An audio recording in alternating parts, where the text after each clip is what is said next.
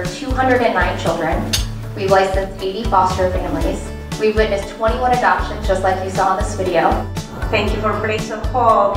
Thank you for the people that are directing it. Please give them the wisdom and energy and strength and resources to provide the care that the children need. Please give a warm welcome to Representative Erin Grall.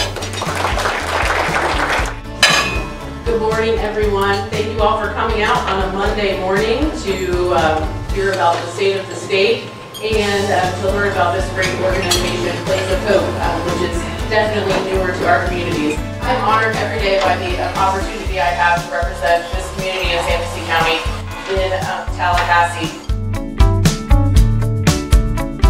Place of Hope has made a priority around human trafficking.